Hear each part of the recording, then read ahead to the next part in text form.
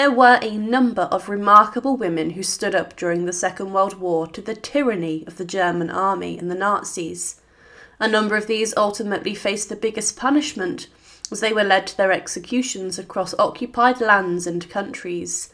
Even within Germany, a number of women were accused of being against Hitler's regime, and with this they lost their heads on the guillotine inside of a prison execution chamber. But at the age of 17, a young teenage girl was led by German soldiers to a makeshift gallows on a tree in a village, and she had been found guilty of firing a weapon towards the Germans. Lepa Radic was a remarkable young girl whose story deserves to be more well known, and she was brutally executed at the hands of the Germans. Lepa Radic was born on the 19th of December 1925 to a Bosnian Serb family, and she was born in the village of Gaznia, near Gradiška. She had a relatively normal early life, and she attended the local school.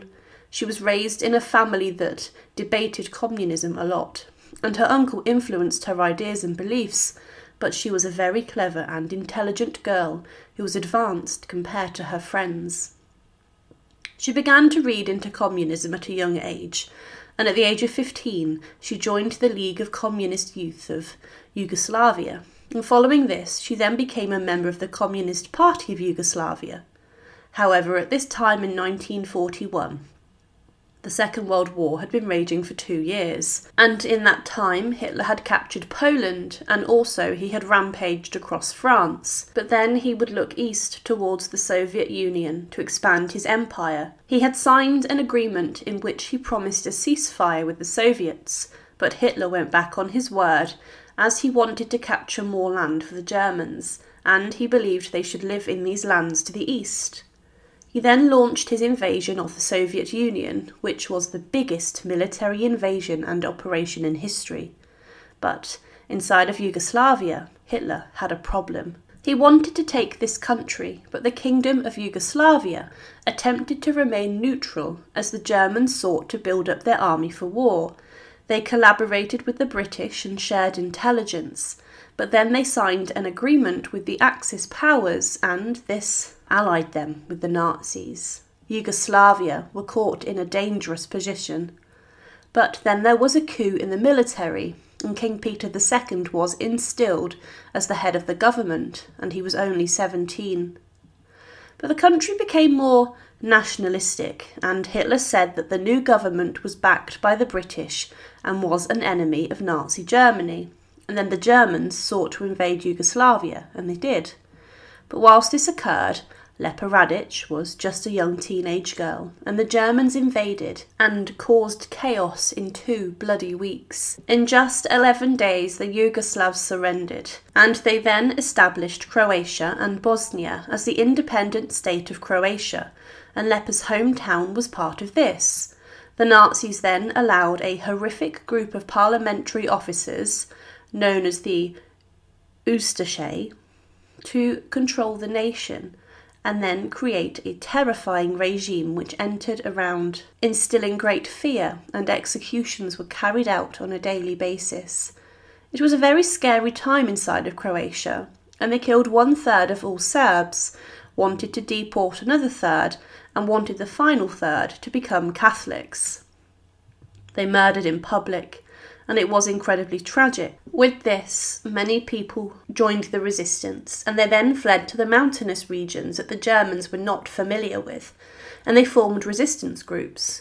Lepa Radic hated living under the regime, and she joined the resistance group known as the Partisans.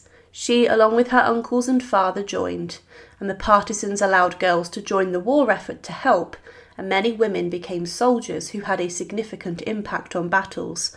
Lepa and her sister Dora became soldiers, and they wanted to get rid of the Germans and the evil regime once and for all, and they lived in camps with other partisans. But this was, of course, very dangerous, as the Germans dealt with any resistors in the same way, usually with execution.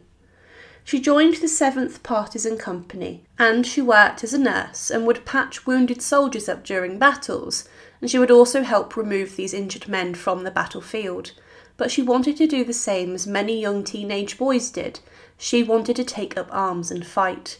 She was seen by the partisans as a good communicator, and Lepa then was used to try and recruit other young teenagers into the partisans, and she told them that they could make a big difference. She also led a number of other youngsters and gathered supplies such as grain for the forces, and they would do this under the noses of the German army, working under cover, close to where they were sleeping.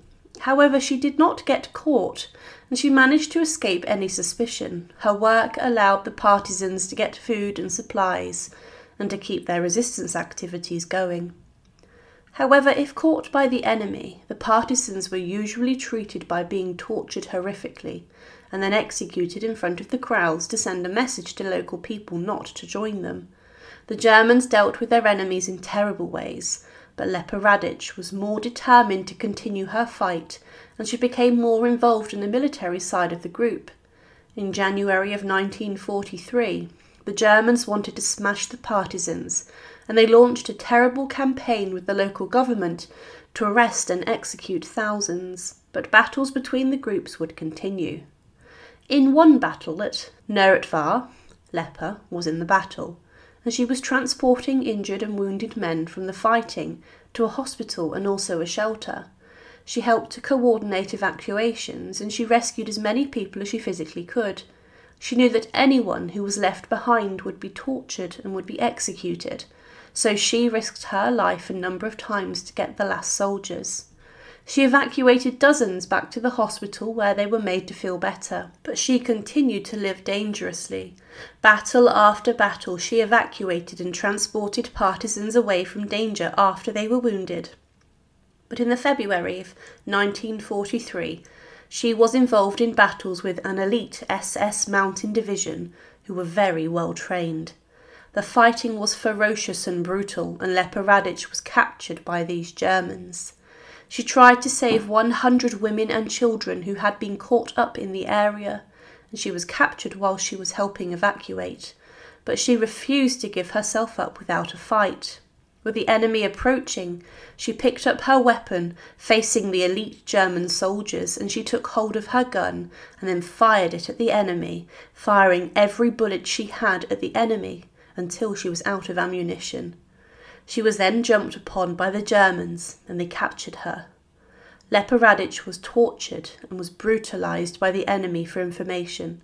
However, she did not give any information about the partisans, and because of this, she was marked as someone who was needed to be executed. The Germans would do this to anyone who did not give them information, as they believed that they had no use for them. With this, the young teenage girl was sentenced to death.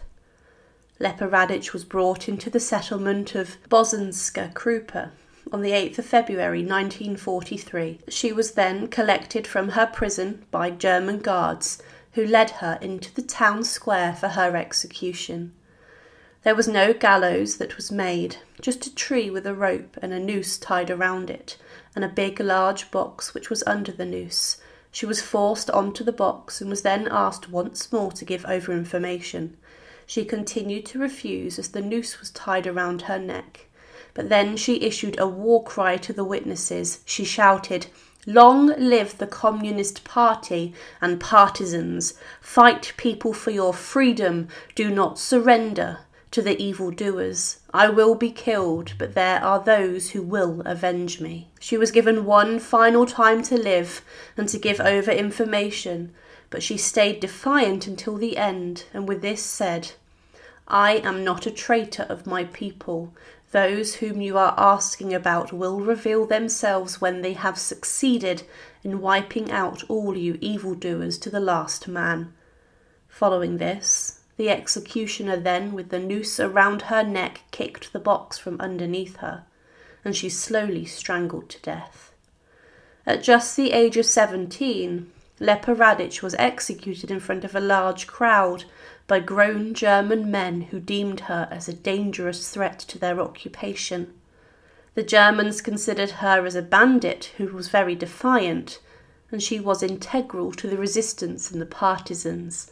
She was an intelligent girl who believed the Nazis were the enemy, and she saved many people throughout the war with her actions, getting injured people to the safety of hospitals.